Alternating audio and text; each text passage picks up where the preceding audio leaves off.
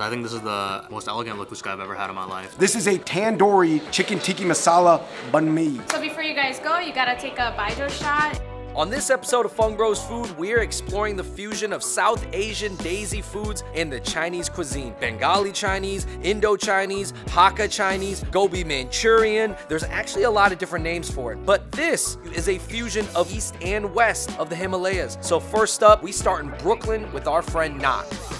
What's going on, everybody? Welcome to another Bengali Chinese episode of Fung Bros Food. Of course, joining us today, we've got our Bengali correspondent, Nak. What's going on, guys? Nak, we're out in Bushwick in front of a spot called Monkey King. What are we doing here? I was lucky enough to put you guys on to the Indo-Chinese food. They call it Hakka food. It's not really Hakka food. Right. It's, you know, if you guys aren't hip, it's Chinese people went to India, food fusion, you know what I'm saying? Indian people love it. That was Indo-Chinese food 1.0. 1.0. And it's something that a lot of people grew up eating. And this is kind of like, not even 2.0, I think this is 3.0, you know? You know, my friends, Harvey and Munzi, Harvey's Chinese, Munzi's Bengali, came together, they put their cultures together, they put their backgrounds together. Now we got this new take, you know, not even Indo-Chinese food, I'm gonna claim it, Bengali Chinese food. And we do not Bengali Chinese food. This is a very special restaurant, guys. We're gonna go talk to Harvey and Munzi, and we're gonna go eat a bunch of food and try this spot out, guys. I'm very excited. Let's check out Monkey King in Bushwick.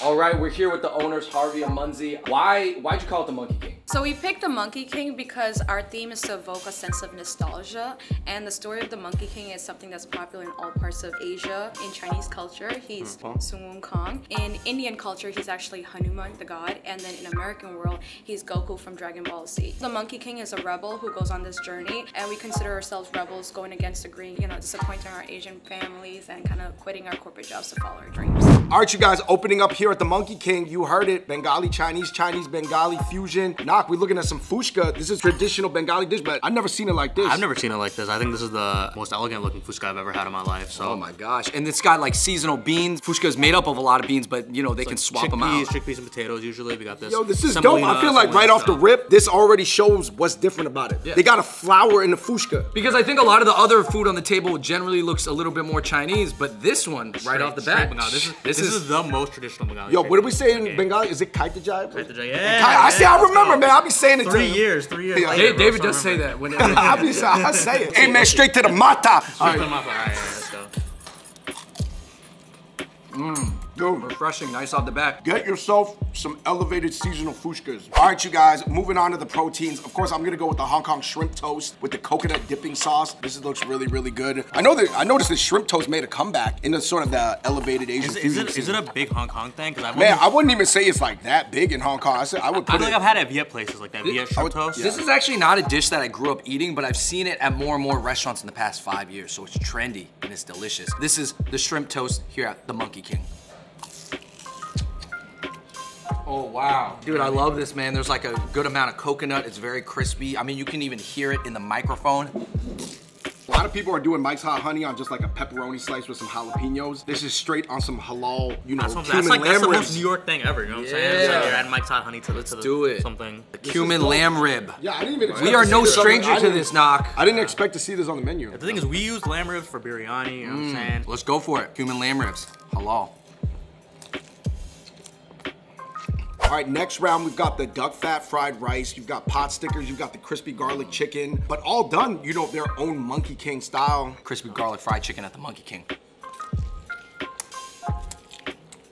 Crispy, sweet, garlicky. It tastes a lot like the traditional Cantonese crispy garlic fried chicken, but it's even a little bit sweeter and got a little bit more heat to it. So yeah, I wasn't expecting the heat, honestly. All right, here we got chicken pot stickers, but with a cinnamon-infused soy sauce. That's kind of the Bengali twist to it. In Bengali cuisine, cinnamon and chicken go like, you know, hand in hand. There's a lot of cinnamon in our curries, chicken curries, stuff like that. You guys have dumplings like this? Not really. It's been something that's been introduced recently with the momos and stuff like that, as Himalayan culture's been popular.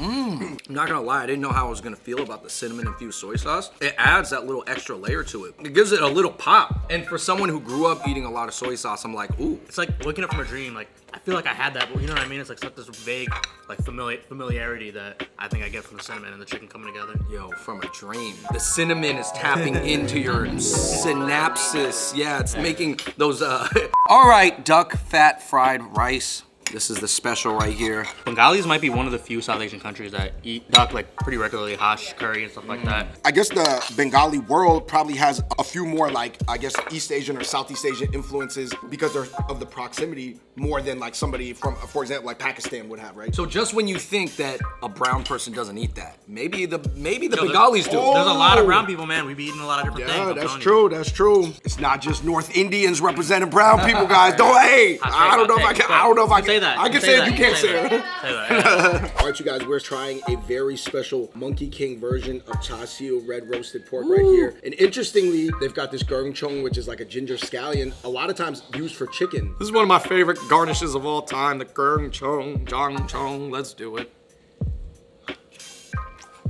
Did you guys sous vide this meat or something? Like, it is so tender. You wanna mix it out? My God. And it's delicious, and it almost tastes like an in-between of almost like a pork chop and char siu put together. And it's just like incredible. This is good. All right, next course we got some crab siu mai and some Bengali battered mushrooms. Yeah, so these are more spice-wise Sichuan like fried mushrooms, Andrew, but I believe, what, is it fried in chickpea batter? Chickpea batter, which is something that's pretty common in South Asia, specifically Bengali cuisine. A lot of like our little fritters and like fried foods will use like a chickpea flour batter. So this is gonna be like your non-seafood style of the salt and pepper squid right here. Yo, this is dope. I have never seen a crab cake siu mai. This is the first time in my life I'm ever having this. They are doing some things differently here. Crab cake siu mai. You guys don't play around. That is fully crab. I love how everything is like familiar enough, but it always has its own twist that I've never had before. That is the mark of something special. Last but not least, ending off Monkey King, we have a classic Cantonese dish. This is the beef chow fun, AKA the gong chong ngong ho, and it has ribeye beef inside. Let's get it. Yeah. This is actually, I think, my favorite Chinese dish. Ooh. Of all time. Yeah. Of all time. Of all time. And you know, I'm the one that's always putting my parents on to things they haven't tried. And I feel like, first of all, shout out to Pad Siu. I think Pad Siu's root dish is actually gong chao hall. But I feel like Pad Siu over the past 10 years was beating it. But people reinventing this beef chow fun is gonna make it come back. Well, I think a lot of people, they don't surge back in the game. A lot of people don't put effort into beef chow fun. Let's be honest. They let it be a little side dish. Noodles is real, not even dark. You just put it on the menu, but I can tell that this is cooked all the way through, man. And then you guys have your special house-made, kind of like Sichuan chili oil. I'm so excited about this because you guys do sauces so well here. Everything from the cinnamon-infused soy sauce, down to this, down to the peanut sauce. It's incredible. Yeah. Ribeye beef chow fun. Oh, wow. I love like the wok hei, right? That the stir fry, like that smoky flavor you get from stir frying things, right? Like that always is. I think that's the reason this is my favorite dish. Like when you get that flavor right, it just tastes so good, man. It tastes like without smoke, without charcoal, you still get that great smoke flavor. So before you guys go, you gotta take a baijiu shot. It's not right to come to the Monkey King without a baijiu shot. We like to say it's our Asian version of tequila shots at the Monkey King. The way you do it is you lock eyes, you say ganbei, which is cheers in Chinese. Take the shot and then flip it upside down to show that it's neat. That means I don't want to see a droplet come out. If I see a droplet come out, then you might have to take another one. And these bad boys are 1/3 of a shot and they're 65%. These are strong shots. No, I know. Hey, I'm familiar with baijiu, Hey, but you guys, I don't do it often. to the Monkey King. Ganbei. Ganbei, ganbei.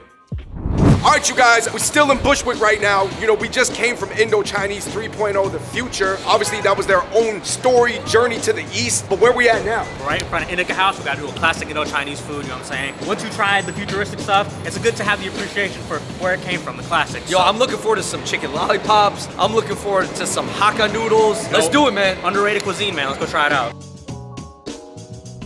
All right, you guys, we're looking at Indo-Chinese food, you know, the originator. This is the one that you'll find at numerous Bengali-owned Indian restaurants, right? And at Indian-owned Indian restaurants. So this is Indian food, but it's Chinese food, but it's from Indian, but it's Indian, but it's Chinese. Started by Chinese people who moved to India. So- And it was started by Hakka people. That's why Hakka- they call this Hakka Yeah, food, so right? That's Hakka and Cantonese people that moved from southern China to Calcutta specifically, and you know they brought their cuisines with them. Yo, let's try the chicken lollipops. This is one of the most popular dishes. You gotta get the sauce, But man. what's really interesting is that I don't know if I don't eat this at Chinese restaurants. I think the idea of frying chicken came from Chinese people. You know what I mean? I don't think traditionally okay. It was an idea to fry All chicken. right, guys, chicken lollipop. So they kind of like loosen up the chicken chicken at the bottom of the drumstick, then push it up. Straight up, it's good.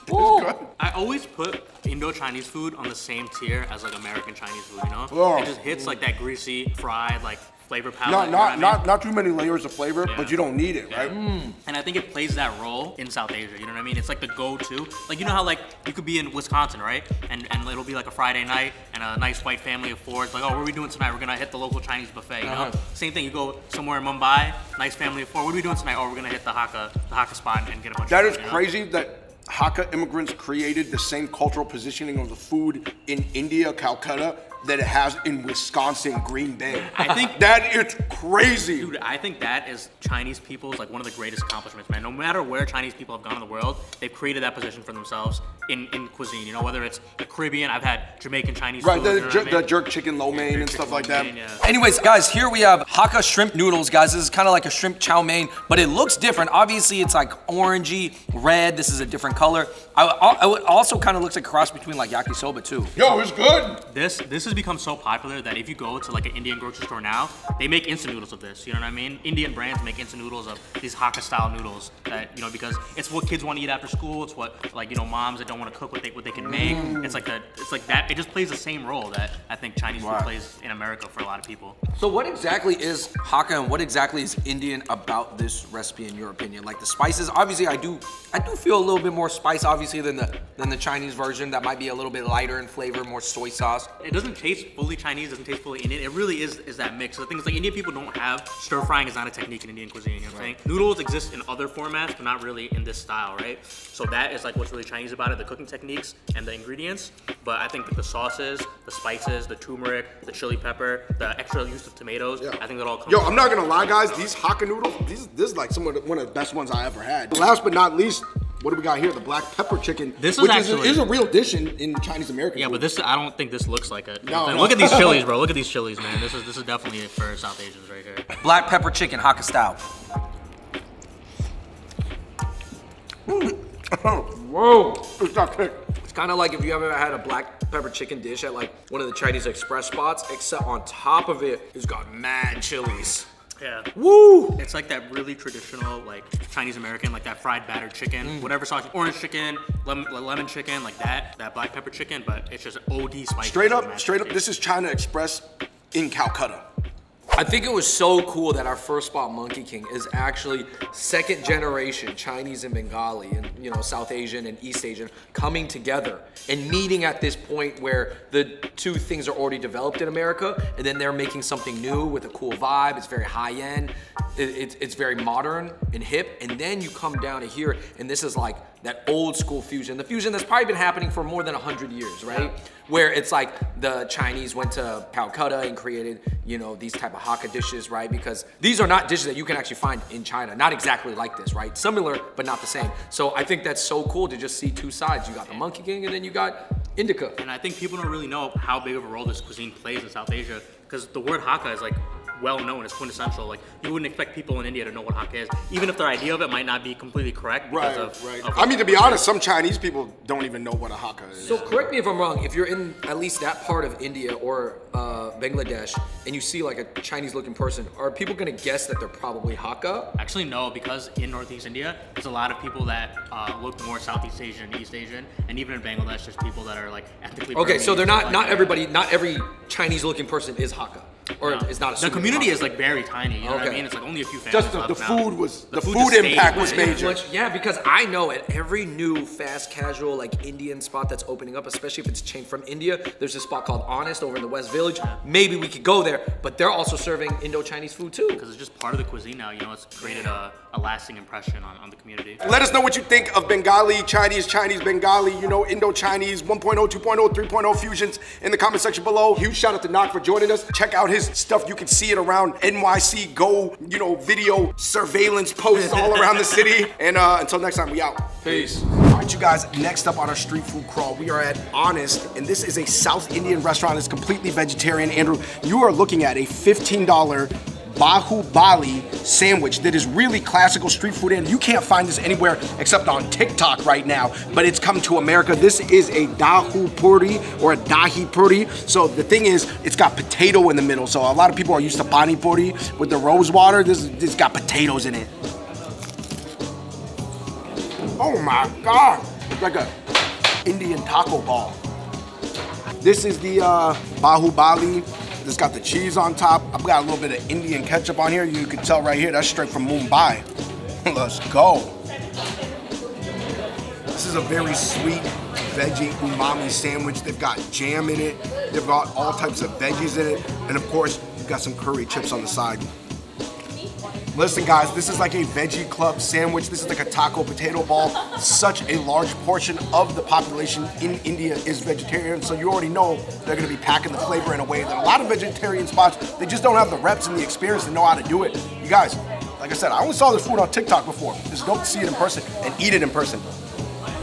First off, we got our food here at Wok in the Clouds. Like we said, the owner is from Punjab, but this is his version of Indo-Chinese food. This is a tandoori chicken tikka masala banh mi.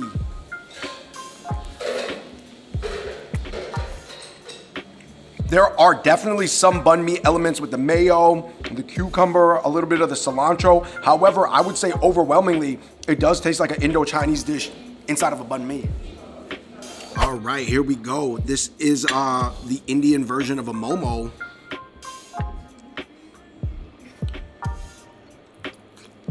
I definitely can see how this appeals to the Indian market. Like we said, this is a tandoori momo, which is sort of based off of baozi originally, and they got this dipping sauce in there. This is pretty good. I could totally see people, you know, outside of the Indio-sphere enjoying this.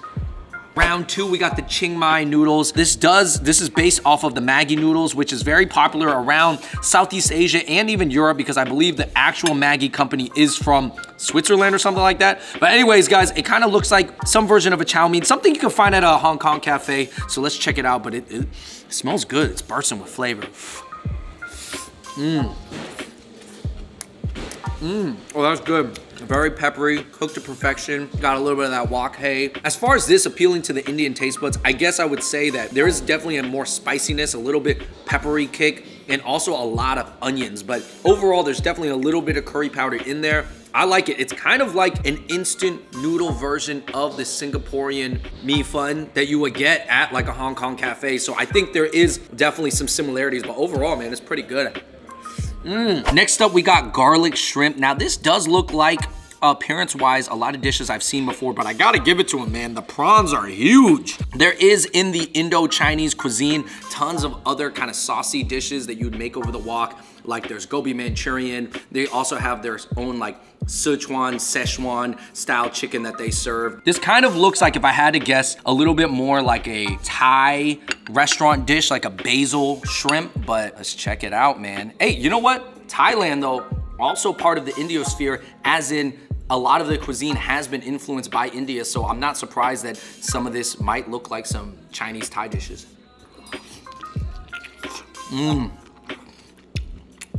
Guys, this dish is pretty good, man. I can totally co-sign the garlic shrimp here.